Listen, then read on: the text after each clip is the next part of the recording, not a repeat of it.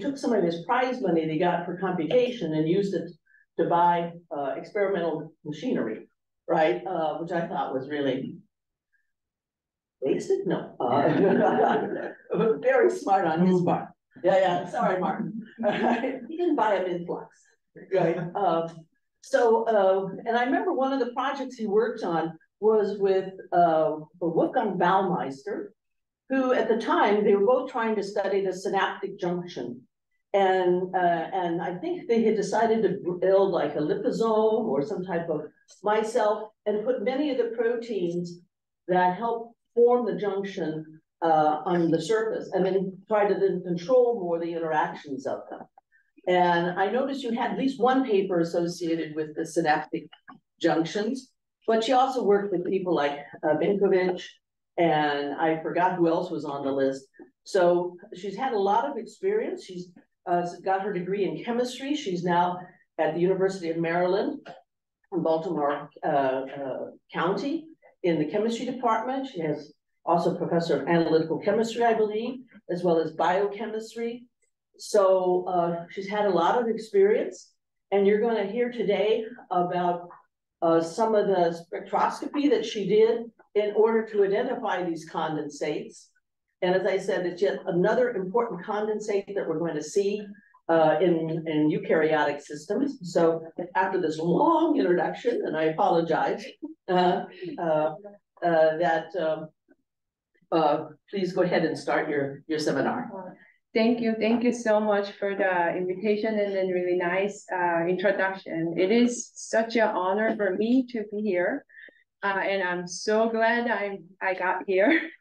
So on the way here, like I just want to say it. I just had to take 2 flights from Baltimore here, but my journey started from 3 p.m. yesterday, and then I got here by about 5 a.m. Two times of the flight got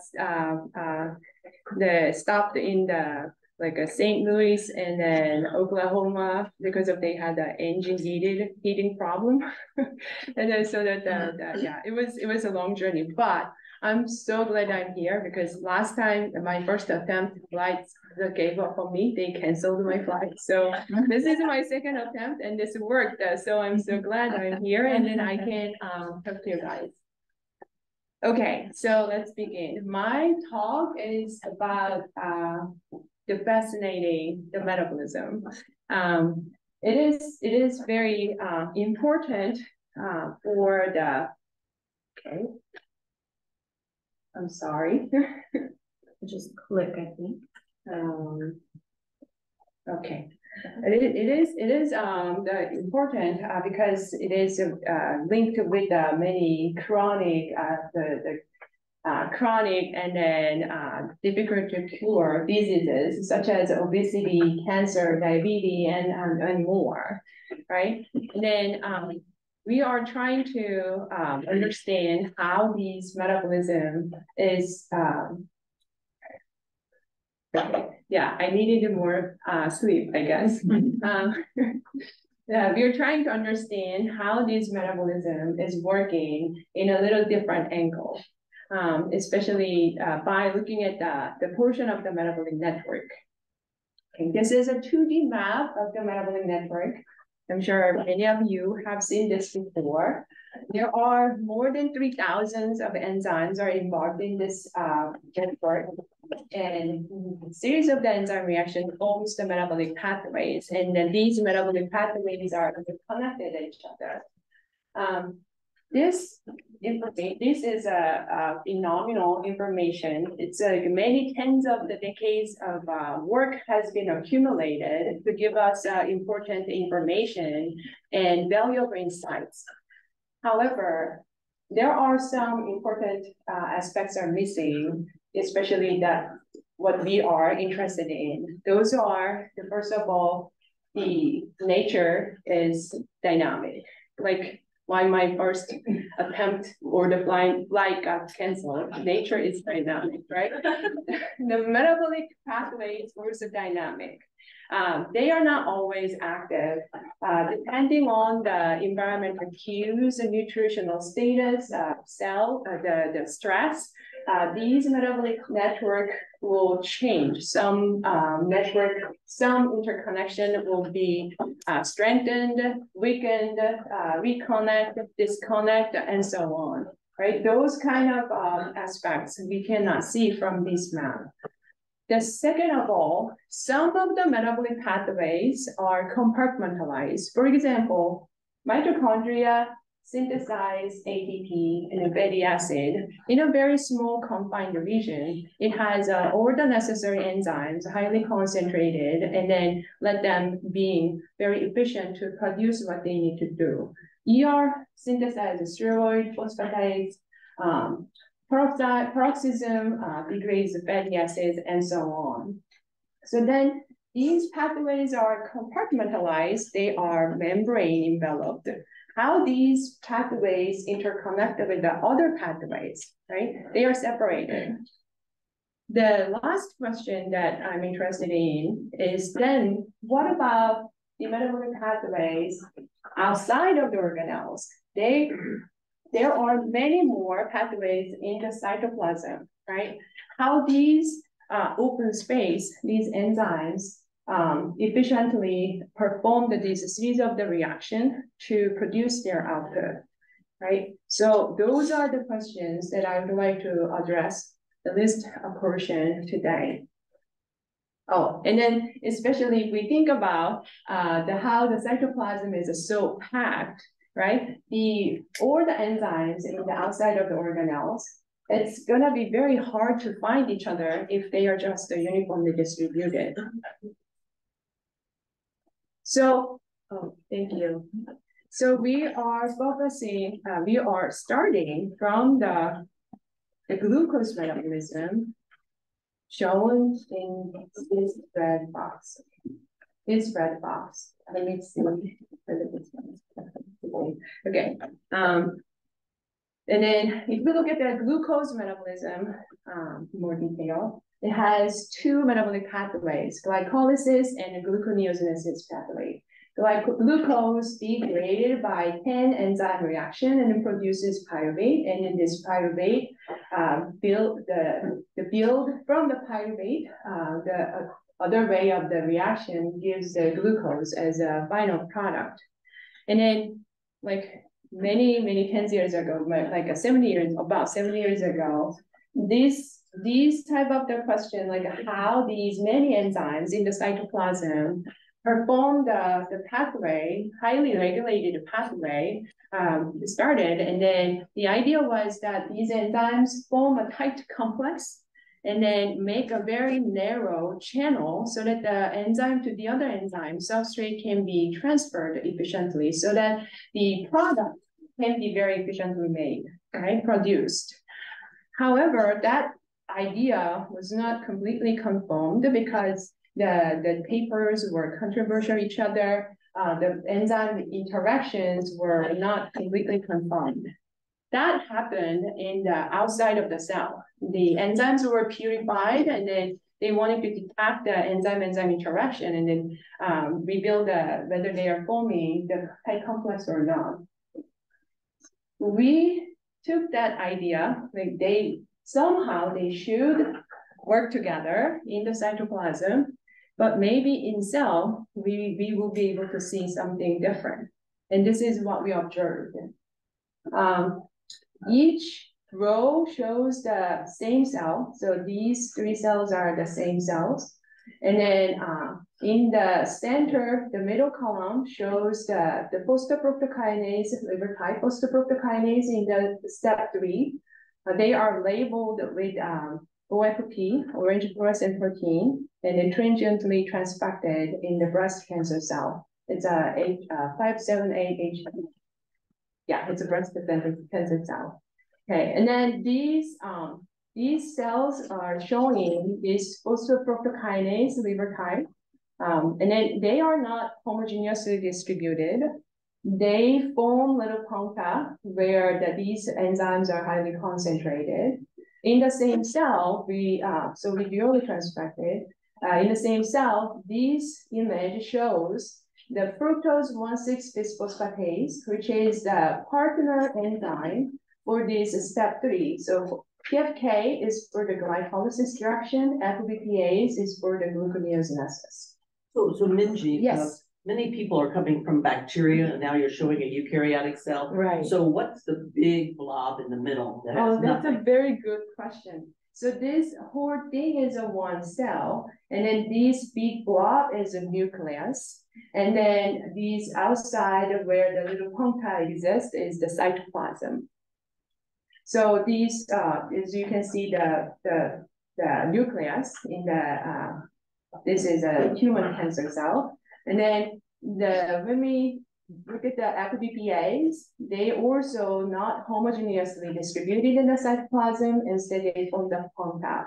When we overlay these two images, this is the merged image, and then yellow spot indicating that these two types of the punctas are co-localized, meaning that inside this spatially localized area, highly concentrated PFKL and FBPAs exist. And the same thing for the PKM2. PKM2 is in the step 10 to produce the pyruvate. PKM2 and then PFKL are co-localized, forming the concentrated assembly. And then here it shows PFKL and then PepsiK1. PepsiK1 is in this step for the gluconeogenesis, and then they are co-localized. So that means since all of them are co-localized PFKL, these enzymes are all co-localized. So we named them the glucosome. It's a co-localization of enzymes in the glucose metabolism. And once we found that, we have tested many ways whether these glucosomes are authentic assembly or just artifacts, or some other personality found it, right? So we tested many different things. In this page, I'm going to summarize some tests, and then later I'm going to show you more detailed tests. So whether fluorescent tag, fluorescent protein, facilitate the formation of the assembly or not was a big question. So we tested many different fluorescent proteins labeled in C-terminal, N-terminal, and so on. All of them form the cluster. And even we used the 6 amino acid epitope tag, which is called the tetracysteine tag. This one can be very specifically labeled with the organic molecule, organic dye, very small organic dye, just like a 1 nanometer size. Even when we use these tag, they form the PFKL assembly. I'm talking about PFKL assembly because PFKL is the marker for the glucosome. So yeah, formation of the PFKL assembly is independent of the choice of the fluorescent tag. And we want to see whether these assemblies are one of the stress granules or the agressome. So we visualized both of them together, TFKL with the stress granule, FKL with the agressome, and then they were spatially distinguishable. So PFKL assembly is not the stress granule or agressome. We looked at the endogenous PFKL2 by labeling with the Site3 stained antibody. So we did the immunocytochemistry, and then we observed the cluster of the PFKL, and then we made sure that this endogenous PFKL is co-localized with our express the PFKL that we are using. So this one is showing Site3 stained endogenous PFKL, and then EGFP, monomer EGFP labeled PFKLs are co-localized. And then once we published this paper, findings of the glucosome, like a couple of months later, 2 other groups reported that they also observed formation of the PFKL assemblies either endogenously and transfected from the transfected one. Those groups were one from UCSF and then one from Johns Hopkins. So we were very happy that not only we observed this, but also in not only our hands, but other groups have observed it. So, yes, excuse me, but like with the pyruvate, maybe I'm mistaken, but I could swear that in the yeast, that last step is already inside of the mitochondria. And it was sort of difficult to tell from your co-localization pictures that you first showed. Right. You know, that could be a little network surrounding the nucleus. So is it in these cells? It is clearly it's in the cytoplasm. It's in the cytoplasm? Yes. And then when does it, but it also has to enter the mitochondria. That's right. That's right. The pyruvate enters the mitochondria, and then there is a PDK. There's another mechanism to transfer the pyruvate, go to the Krebs cycle, and then so that it can produces ATP. So it's the metabolites there, but the enzyme involved in the making of the pyruvate. Yeah, there's still in the cytoplasm. So pyruvate is made by the enzyme in the cytoplasm. Okay. Somehow pyruvate needs to be transported to the mitochondria and then being used there. So there should be somehow network each other, right? Yeah, okay. That's a good point. Yes, I like that. Okay, so and then we tested further. Okay, so the glucosome is authentic, a new assembly in the cytoplasm. Then are they aggregates, right? There was also very big concern. Maybe it's a aggregate, so that your enzymes might not be moving around inside. So we did this fluorescence recovery after photobleaching experiment. Basically, you photobleach a spot, especially the spot has to be in our case, it's the glucosome. We photobleach the one glucosome, and then after the photobleaching, we measure the fluorescence intensity over the time. If the enzymes are actively exchanging the materials inside, in and out from the surrounding, then the fluorescence intensity will increase over the time.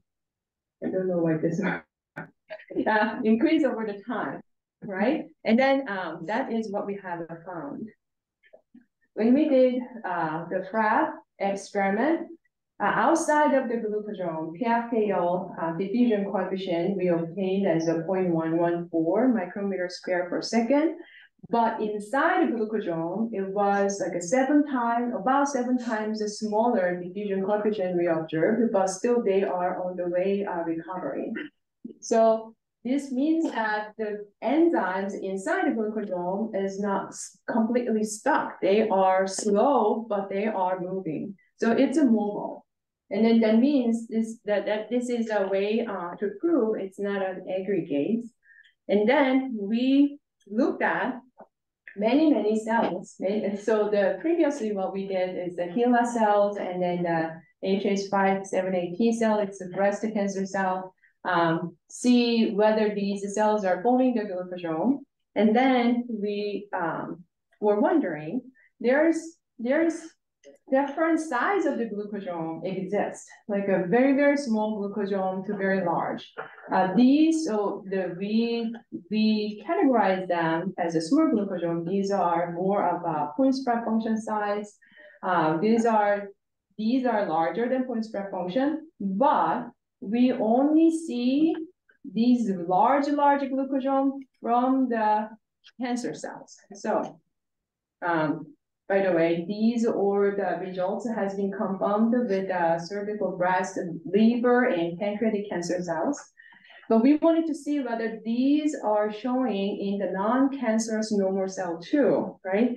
And then luckily, the patient who donated this malignant breast cancer cell, the cell line, HS578T cell, that same patient donated non-cancerous normal cell. That's the HS578B ST cells. So we visualize the glucosome there, and then we see glucosome formation there. But interestingly, these large glucosome we cannot find from the non-cancerous normal cells. So there is a separate project going on to find a small molecule to target these large glucosamine presenting cancer cells. Okay, and then next task that we did is the 2010, there was a proteomic studies going on, and then found out that many metabolic enzymes are acetylated. And then one of them was PFK.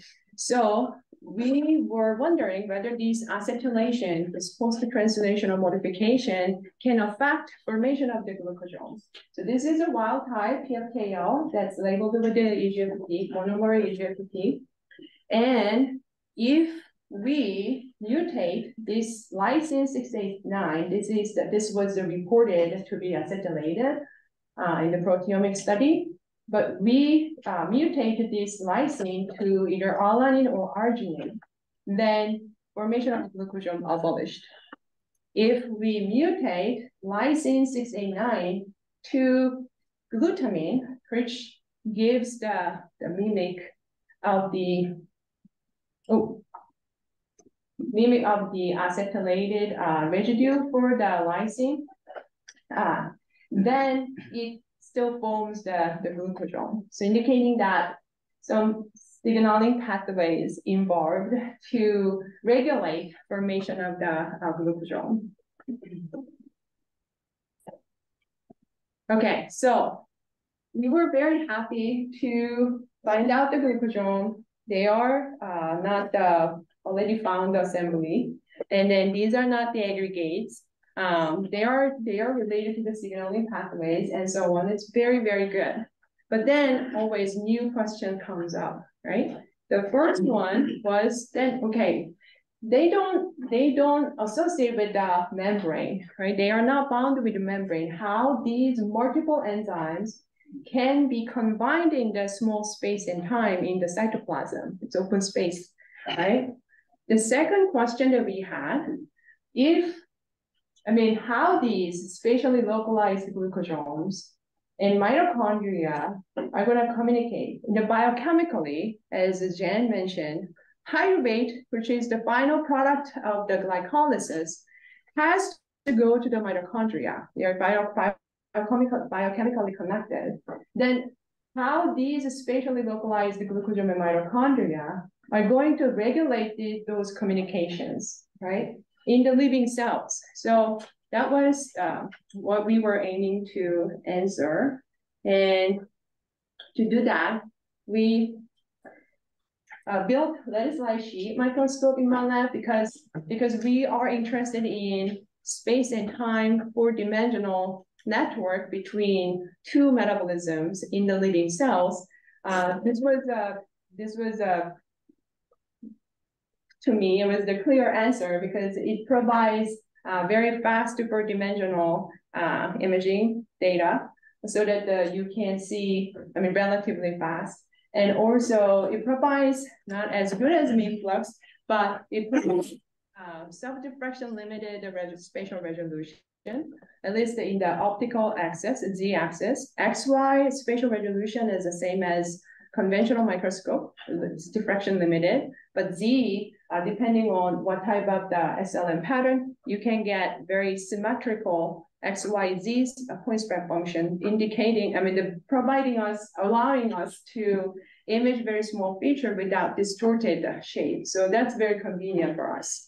So we use the time resolution of light sheet, depending on how small you can go, and then also how bright your dye is. But like usually we go with a 1 minute for that area particularly we are interested in. If you are scanning the whole cell and then the signal is weak, then it can go like a couple of minutes. Yeah. But we don't want to go too long because glucosomes are dynamic. Not only enzymes moving in and out. I'm going to show you. Not only enzymes are moving in and out, glucosome itself is dynamic. So you don't want to stay too long, then your data is screwed, right? So this is a rough image of the cell showing the front view and an angled view obtained from the LLSM. The greens are the glucosome, obviously. The arrow shows that when and then this is a small glucosome, the bar shows 500 nanometer. When these glucosomes are colliding each other, they merge, they undergo fusion. And this is actually fast forward movie. It's about like 8 minutes total. So it's not this fast, okay? But they are quite dynamic. And this is for the large glucosome. Again, like there is always concern the aggregates instead of floppy assembly. So the large there is a comment that maybe the large glucosomes maybe that aggregates, and then we observe this large glucosome also undergoes fusion and fission process. You can see these two get fused, and then small portions pinched off, fission, and then even later, this one gets fused again. So large glucosome is not aggregates. They are also showing the hallmark property of the droplet, the condensates, biomolecular condensates. Okay, so they look like condensates, and then we dissected their properties a little more in terms of how the enzymes inside the glucosome are packed. In other words, what is the concentration of the enzyme inside the glucosome? Whether are they, okay, this is not the aggregate, this large glucosome are not the aggregates, but then are they having higher concentrated enzymes inside versus the other small size of the enzyme? So because we can get the volume and then integrated fluorescence intensity, we can get the pseudo concentration. So what we did, it's not the concentration that we usually know, but what we did is we measure many glucosomes at different volume and from the many cells. And then this graph shows the x-axis was the number of a box cell that filling the glucosome inside. The box cell is the three-dimensional pixel. And then this is the normalized relative concentration of a pFKL. So since we are using the fluorescence intensity to get the concentration information, it's not an absolute concentration, but when we are comparing glucosome to glucosome, that's fair, right? Because it's the same fluorescence, same setup of the experiments, same from the individual cells, right? And then if we look at the size of the glucosome from little over size of the 200 to like a 1000 voxel, then their concentrations are identical, statistically the same.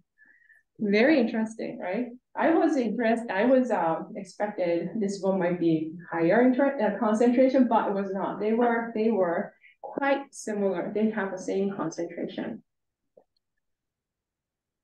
which indicating that these glucosomes are in the same tie line of the phase diagram. I'm going to get to there a couple of slides later. Okay. And then we also tested whether glucosomes responds to the hyperosmotic pressure. It's a favorite experiment for the biocondensate people. And then, yes, they promote the glucosome formation. And then more glucosomes are the larger glucosomes, and then the diffusive enzymes outside of the glucosome participate into the condensates. We looked at the many cells for that phenomenon, and then how many cells, how much percent of the cells are showing these dynamics upon the concentration of the salt, NaCl, increase and decrease. The glucosome formation is increase and decrease. These type of the trend, how many percent of the cells are showing. It was about 80% cell shows this the phenomenon, indicating that glucosome is formed by liquid phase separation. Then using those data, Oh, and then yeah. So amount of the glucagon is definitely increased with high salt concentration. So we measured how much they increase with the LLSM data. So these data shows the cumulative volume of the glucagon in the individual cells when salt was in a physiological concentration, 135 millimolar. We normalized with that to this when we apply the high salt media. And then normal is 100%, and then with the high salt media, it was more than twice the amount of the glucagon was increased. So it's a volume, total volume of the glucagon, how much it's increased. Then we looked at the PFKL concentration in the glucagon again, in the same way as I showed you before. This is the green shows the normal condition, and then red shows with a high salt condition when osmotic pressure was applied. Statistically, they didn't increase much, even with the high salt concentration. So that means, this is just a cartoonish diagram that I drew. This x-axis shows the concentration of the PFKL in the cell. And then the y-axis shows the pressure. As pressure increases, tie line gets elongated, more phase separation can happen. But as you can see, this, and then then this gray line is the phase boundary. Inside yellow is showing where the glucagon formation condition, and then outside is just a mixing region, the no formation of the glucagon. And this green line indicating the 135 nanometer salt media. From here to here, the red line indicates the high salt concentration media, right? And when these high line meets the phase boundary, especially when it meets the lower concentration region, that concentration indicates the outside of the glucagon, the PFKL's concentration. And then when these high line meets the high concentration region, that concentration is the PFKL inside the glucagon, okay? But when we increase the pressure, inside the glucagon, the PFKL concentration barely increased. That means this phase boundary is very steep. But instead, outside has to be very slow steep, the low stiffness, because the inside the cell, the PFKL is a limited amount.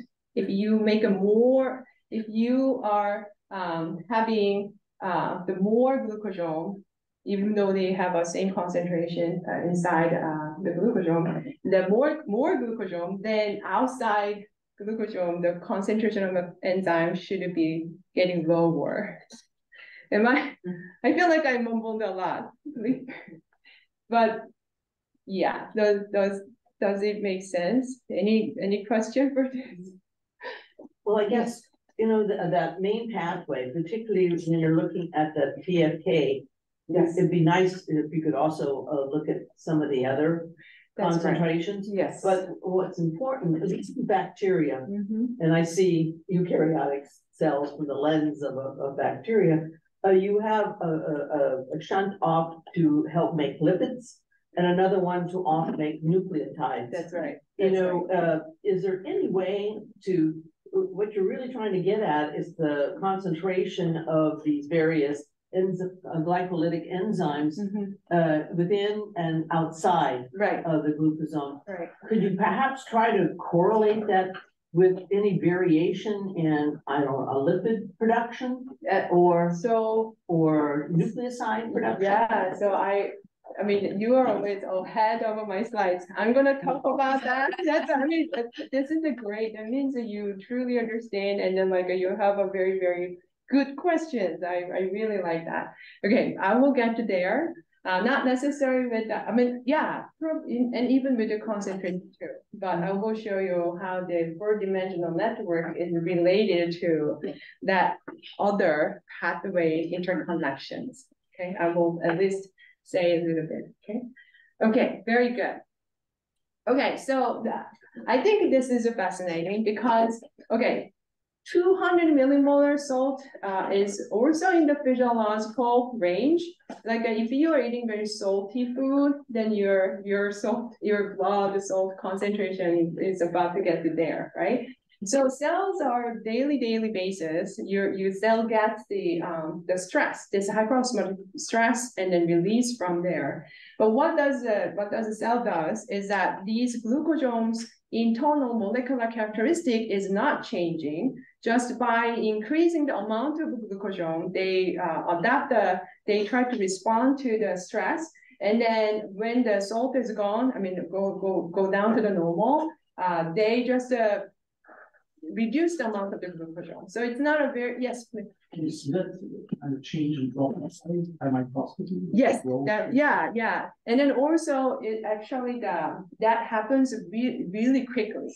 Like you can see the promoted glucosome formation getting larger, and then even created new one. It's like a couple of minutes, and then like in 15 minutes, it's like almost the max, right? And then once you decrease salt concentration back down to the 135, then they go down really quickly too. So the cells are really, by having these glucosome condensates, it's very readily respond to the environmental the stress, right? So that's a really good way to adapt the situation for the cells, right?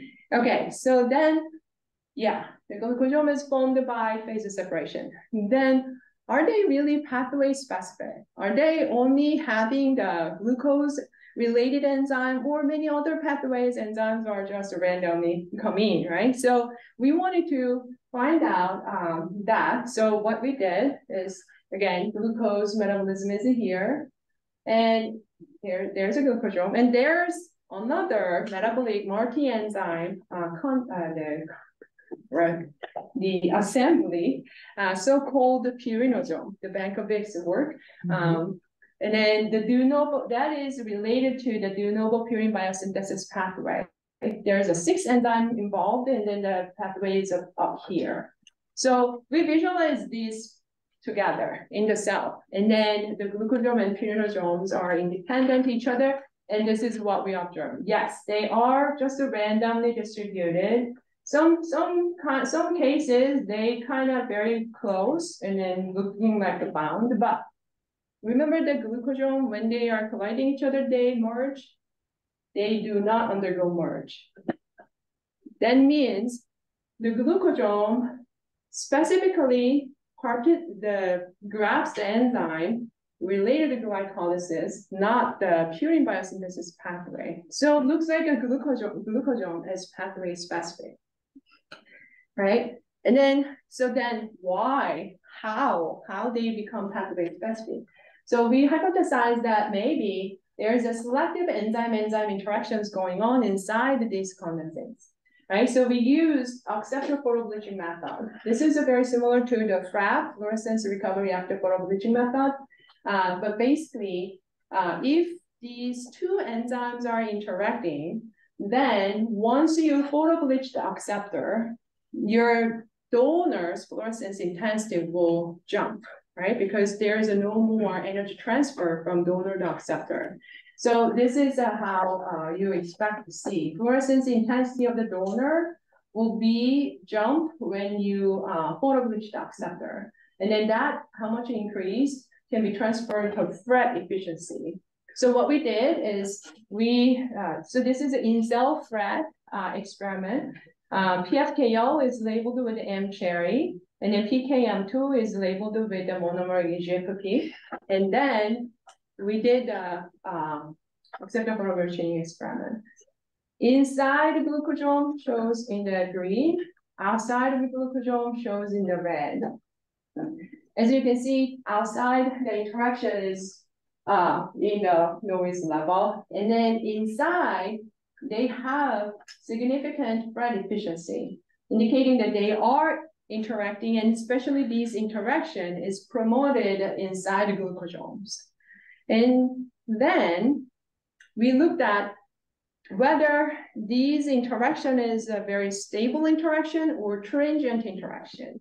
So to address that question, we looked at the diffusion coefficient for both enzymes when they are simultaneously transfected. If they are stably interacting, these diffusion coefficient of both enzymes should match each other inside the glucosome, but they were very different. In fact, it's like a 2.5 times larger diffusion coefficient that we observed from the PKM2. And the PFKL is much, much slower. So that means there is a selective and transient enzyme-enzyme interactions going on, and that facilitates the pathway-specific phase separation of the glucosome. Okay, and then in the biomolecular condensates field, there is when they form the condensates, there are two kinds of constituents. One is the scaffold, the other one is the clients. Scaffold molecule is the one forms the condensates, and then clients are the recruited by scaffold protein to interact inside the condensates. And then when that happens, what you usually observe, the scaffold constituent are usually very well concentrated inside the condensates. But client is participation coefficient is much smaller. This is what we always observe, that like PFKL has very well distinct condensates in the formation, but PKM2, FVPAs, or those enzymes, when we visualize together, you can see the background signal. That means not highly participating to the glucosome. So we looked at the partition coefficient, and then PFKL to PKM2 is like almost 10 times different partition coefficient we observed. And because we had this the same data I showed you in the paper, diffusion coefficient decreased in a different order. We used Einstein's Stock situation to calculate what is the molecular weight. I mean, so before we go, use the Einstein's Stock equation. There is a 3 assumption. 1, both the enzymes are spherical, right? And then 2, because this the amino acids, polymerized amino acids tangled one, so the density of the protein is identical. That's the second assumption. Third, PFKL is their interaction is similar. Interaction amount is similar, so that each enzyme experience the same viscosity. Okay, with these 3 assumptions, when we compare these 2 enzymes inside the glucosome, PFKL is 15 times bigger than PKM2. But sequence-based molecular weight is just 1.3 larger PFKL than PKM2, meaning that PFKL is maybe it's not alone. I mean, maybe they form the oligomer. Like here, the PFKL already having a high partition coefficient. Maybe it's alluding to us that it's the scaffold. And then scaffold are how the property of the scaffold is usually they have a multivalency. Multivalency means that it has a multiple interaction points. And this diffusion coefficient experiment tells us that this large PFKL, maybe this PFKL forms the oligomer, having a multiple interaction points, so that it acts as a scaffold protein, right? So we tested that by doing this another acceptable bridging method. This time, if they are forming a oligomer inside the glucosome, we should be able to see the PFKL interaction, right? So what we did is we transfected the cell with PFKL green, PFKL red, and then, yeah, they are co-localized. And what we observed is this. The red shows the outside of glucosome, green shows the inside of glucosome. In the red, there is some Fred efficiency going on. And actually the PFKL exists as a dimer. And then if dimer, and then when they are active, they form tetramer. And this is a PFKP's crystal structure. We don't have a PFKL's crystal structure yet. PFP's crystal structure, if you look at the dimers, C-terminal to C-terminal distance, this upper part is the one dimer, this is another dimer. Now they are interacting forms of tetramer. And then this distance is about 75 angstrom. 74.7 angstrom. So these Fred efficiency is kind of matching with the dimer C to C distance. And then, so probably this tells us that the PFKL exists as a dimer outside the glucosome, but inside the glucosome, it shows much higher Fred efficiency. And then if we calculate the distance, average distance between PFKL is about 5.5 nanometer. But even though when they form the tetramer, this is not possible because or other distance between with other C terminals is over 100 angstrom. So they cannot contribute to the Fred signal. That means these PFKL interact with other PFKL forms so that we can observe, we obtain this high Fred signal. So PFKL are interacting inside the glucosome, especially the tetramer one, and our hypothesis also is supported by other groups' paper. Crystal structure is not there, but there is a trio-EM structure, and this group found out that in vitro, when PFKL tetramers were supplied with enough metabolites, then they form this filament structure. Then these PFKL interaction is happening, right? So probably with all these data and then from outside other groups' paper, what we believe is that PFKLs form the filaments, they start to condensate, and then they recruit other enzymes, and then having these enzyme specific interactions going on. So this multivalent transient interaction between PFKL and other enzymes actually facilitate on this pathway specific glucosome. Okay, so now the first question is done. Now we are moving on to the second question. Okay, so we're running a little late. Oh, but how much time do we have? We started late, though. We started late. I think another 5 minutes. 5 minutes? Okay, I will go fast. Okay, so now the glucosomes formed, but they should be functional, right? That's what we wanted to see. So what we did is, and then if it's functional, they should be some kind of having a relationship with the mitochondria, because like glucose metabolism is here, mitochondria ATP synthesis is here, the pyruvate should somehow go into the mitochondria. So we visualize these two at the same time, and this is what we observe. The red shows the mitochondria, green shows the glucosome. If we, even eyeballing, you can see many glucosomes are attracted to the mitochondria. And yeah, within our spatial resolution, they look like a bound, right?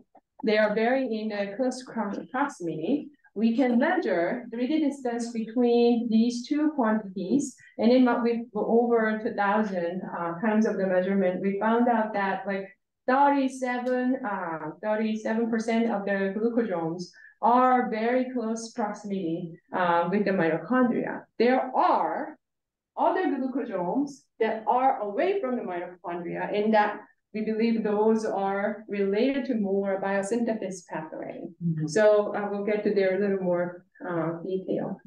And again, they are dynamic, but the association of the glucosome with the mitochondria is not disrupted, even though when they are moving along. As you can see, Mitochondria is moving a lot, the glucosome is moving a lot, still their association is intact.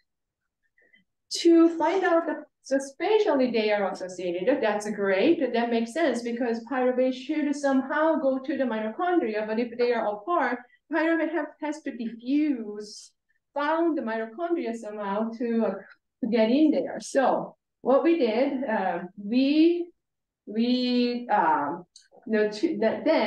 to find the functional link, what we did is we interrupted the mitochondrial function first, and then interrupted glycolysis, and then see how their connection changes. First, we interrupted ATP synthase, and then PDH complex, and then we downregulated glycolysis.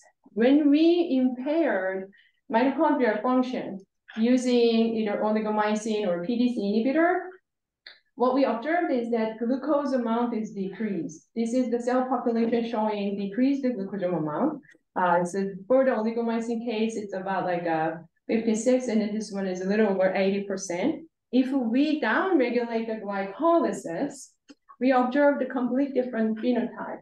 This is the untreated cell. This is shRNA targeted this hexokinase 2. That's the first enzyme of the glycolysis. It is down-regulated and not completely knocked out. It's a knockdown. Then small glucosomes abolishes, and then they form the large glucosome. And then you can see that naturally the contact between glucosome and mitochondria is greatly decreased, right? So since the small glucosomes are gone, we looked at the small glucosomes more. And then what we found is that untreated cell, when we only look at the small glucosome, more than 66% of the glucosomes are very close proximity with the mitochondria, not like a 30-something%. So small glucosome, mostly they are bound to the mitochondria, if I can say. If we apply the oligomycin, 1/3 of them decreases, but the oligomycin-led reduction of the glucosome gets weakened and weakened as the glucosome distance is far away from the mitochondria.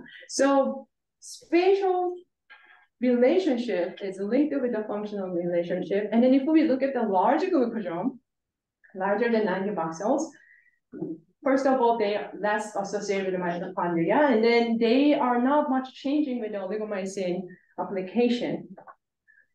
So the closer the glucosomes are to the mitochondria, stronger functional link between them. And since the small glucosome is particularly interesting for the interaction with the mitochondria, we thought small glucosome may have a different molecular characteristics. So we look at the enzyme compositional ratio. So PFKL is at the step 3, PKM is at the step 10. If PFKL activity is relatively high than PKM2, then what happens is that the metabolites, intermediate metabolites accumulates, and then it has to be shown to the other biosynthesis pathway, like a PPP pathway or these serine biosynthesis pathways and so on for the eukaryotic cells. And then if the PKM2 is more active, then the complete glycolysis is going to happen so that the pyruvate production is more happening. Since, again, this is a fluorescence-based measurement, so we cannot get the absolute concentration, but we can have a relative, the ratio. So we looked at the glucosomes, small glucosome versus non-small glucosome, and then PFKL, small glucosome, it has a much less compared to the larger one. And then PKM2 were not changing depending on the concentration of PFKM were identical for all size distribution, indicating that in the small glucosome, PKM2 is relatively more than the other sides of the glucosome, so they are preferred to undergo complete glycolysis. Then the rest of them are more biosynthesis pathway. Okay, so that is all. So that the glucosomes are functionally coupled with the mitochondria in enzyme stoichiometry dependent manners. Yeah, so that's it.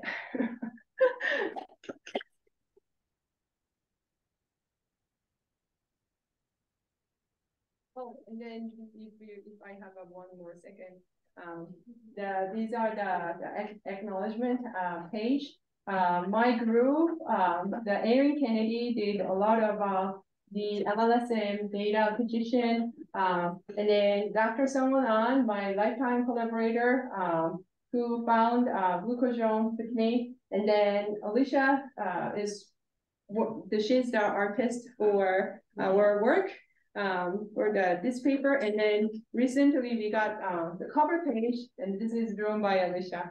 So it's a artistic understanding of the glucosome. There's a larger one, small ones they are using. Okay, thank you for your attention and the great.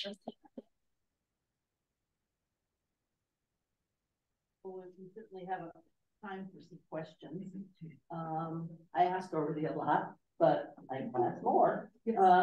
Okay, Zane and so this was really beautiful work. Thanks for coming to speak. Thank you.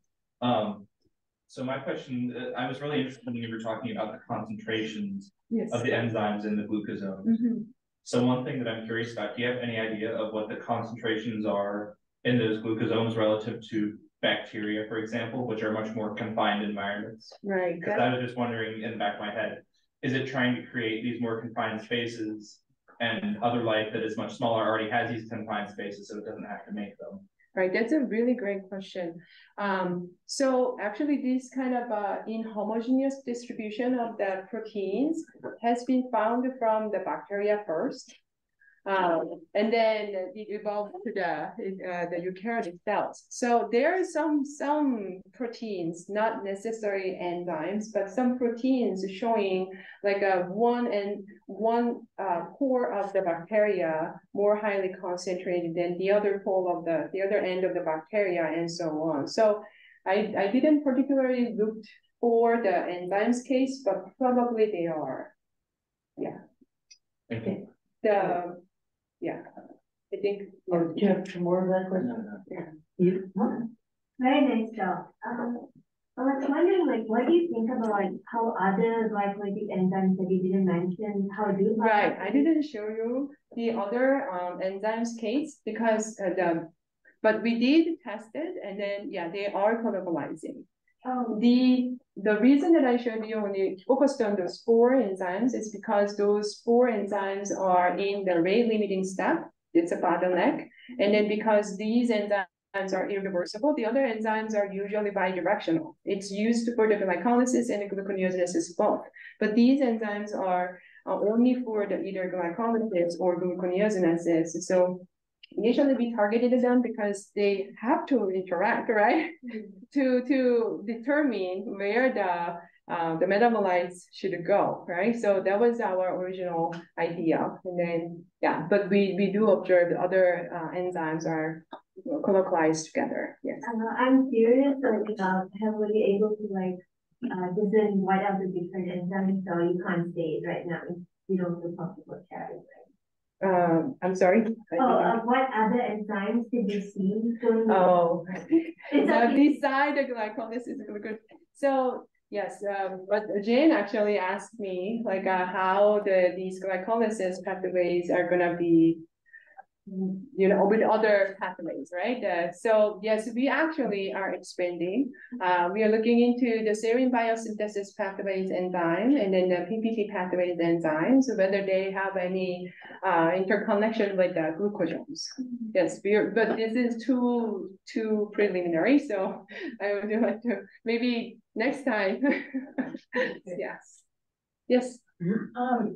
Great talk, by the way. Thank you. I was wondering if you've tested anything about the surface tension, especially since you were looking at the droplets and their interaction with mitochondria and other such droplets. And I'm assuming a lot of these substrates have to go back and forth. Yes. And maybe have you tested anything dynamics to figure out the surface tension, if that changes for substrates that enter in and out of those droplets? That's a great question. Yes. So in many droplet, in some droplet, the paper talking about the surface tension, but usually they are from the purified proteins. Right. Yeah. So in our case, it's or in living cells. Yeah. And then, but we are kind of, I'm kind of imagining small glucosome bound to the mitochondria, they would be their surface tension is much more eased by binding mitochondria. I see. Yeah, so that is only I thought about it, but we didn't have a really experimentally prove how much surface tension is there and there. I see. Yeah, but if we can, so these enzymes are actually really difficult to purify, especially the PFKL has like a 27 amino acid that can be post-translationally modified. So that's why there is no crystal structure. The people don't want to even touch it. So the EM data was fascinating because we were desperate to see how their structure is looking like, but at least we have a cryo-EM data. Have you considered using like image correlation or something to look at the edge dynamics? Image correlation for the droplets, to look at edge dynamics and surface tension. I think there was a paper published back in like 2019 that studied something, not in glucosomes, but some droplet. In the cell? Yeah, I think so, yes. Okay, I should get, I should find. There is one thing, some of the diffusion coefficients that you brought up, That's it. they would make close to being good candidates for the min flux. Because one of the things that we noticed is you don't want to label something that moves, it has to move less than 1 squared micron per second to be able to do the tracking. Right. Localization is one thing, of course, it will depend on how many you have, right? But for tracking, it has to be. And so you had a few things that I have a lot of idea. Apply the min flux, so it's really great to discuss about that. Now I'm just more sensitive to it because that was the learning phase. And many people at the beginning like, oh, no, moves too fast. You can't follow it with this donut shape, right? So, and then from the acceptable brushing data, actually that data shows there's multiple things going on, and then min flux will be able to dissect those multiple things. So I'm very interested in. Yes. Okay. So any further questions? And I think we'll thank you one more time.